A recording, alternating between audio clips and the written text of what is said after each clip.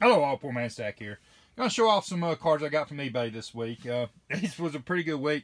I got lots of cards, and it's pretty much just most of my pickups this week were lots. And I'll start at the let's go ahead and do oldest to newest.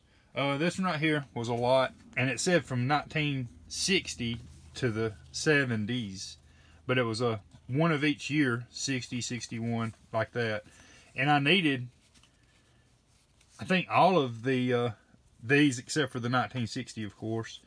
So all of them were freebies at that point, and it was a pretty good price on it. So I picked that one up, and it did help out on the set. So was happy to get that lot.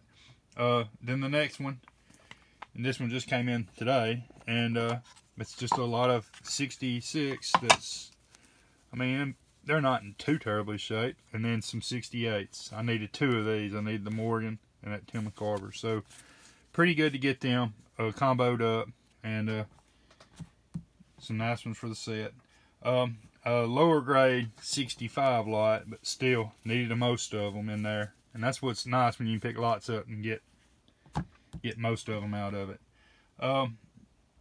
Some 62s. These were, they didn't show pictures of them. They were taped up, but the cards actually look good. It's just got the tape on it. I'm happy with that. And I needed, I think, every one of these. So nice to get a lot that you needed all of them on. And I can live with that tape when it goes in the binder. It's not going to hurt me any. This is the next one. I had a lot last week that had 3 of them in it. I opened it the day I made the video, and it was the wrong lot. I had to send them back. I wrote the guy a message, and I'd send them out in the mail. So I sent them out in the mail, and he sent me my 3 that was my lot.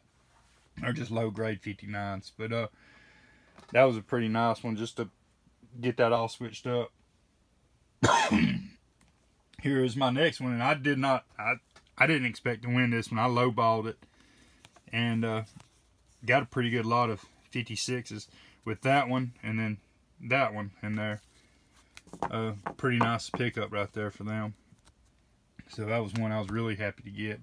And then here's these right here. This is 953s, and these were $1 a piece. So they're rougher, but I needed all 9 of them, and happy to pay that price for them for 53s. And then here's one of my last pickups, and I'm gonna start getting more of these. I saw Jim, Picker Jim. He showed these off, and we've ran some VRs and stuff about unopened stuff lately. So I decided to get some, and these are 1979.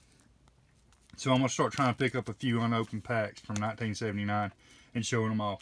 And the reason I got these, they came comboed like this, and you could buy both of these cheaper than you can buy just one of them. So I found it, but he only had 2 left, so I got them and got them to the house. So pretty neat. I got my 279s, and I got these I can give to the boys. So pretty nice to do that. And I'm gonna start picking up some of these, so you'll see some more videos on them. But that's it. That's my pickups this week, and I'll get them in my binders. And thanks for watching. Y'all have a great day.